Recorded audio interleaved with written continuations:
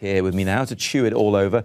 Eddie Redmayne, Best Actor, deserved? Absolutely deserved. It was an incredible transformation for Eddie Redmayne, and I think from the start, I think The Theory of Everything was always going to be a front runner. You know, award season, they always like a biopic. They like a good transformation. They like someone that's really done something very different, and what a labour of love it's been here for Eddie Redmayne. He's truly pulled it out of the bag. And the two Golden Globe Best Actor winners the previous 2 years, Matthew McConaughey and Daniel Day-Lewis, have gone on to win the Oscar as well. Yeah, and I think the Golden Globes are a great precursor for what could happen at the Oscars.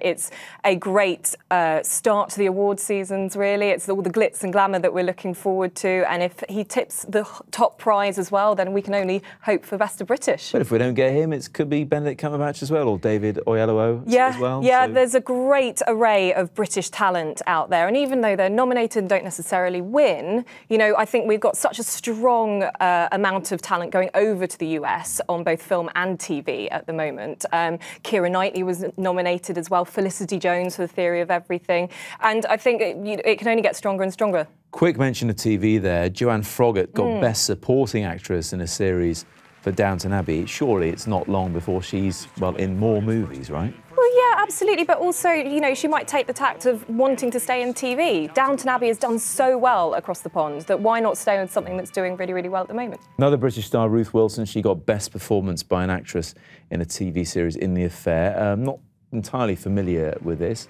I'm not entirely familiar with her.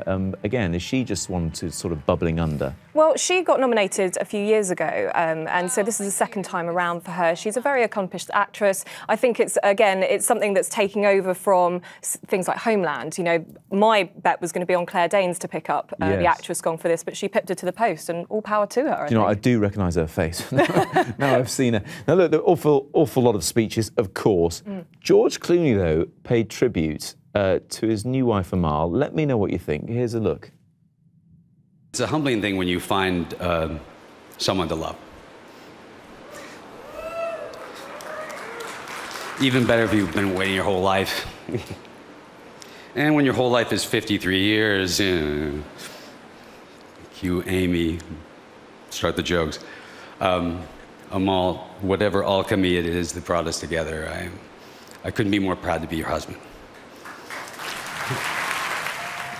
Hard to tell what she thought about that. I'm sure she was very happy. Reserved, though. But, I mean, he was getting a Lifetime Achievement Award there. We're not used to seeing him giving those public displays of affection, are we, really? I think it actually really hits him. Throughout the whole speech, he's very humble throughout it, and he's, you know, trying to pick out those light moments of joking with his colleagues just to maybe save himself from, you know, cracking up a little bit and having a bit of a tear, because it did look like he was on the verge of that. But it's lovely. You know, he is in the public eye all the time with his relationship with Amal, and I think it's a really nice sort of, you know, thing to give to her as well. Rebecca, thanks very much indeed. Quick mention, big winner of the night was Boyhood, the film filmed over 12 years, and also the Grand Budapest Hotel did very well, which we were talking about last week, weren't we, for the BAFTAs and the Oscars.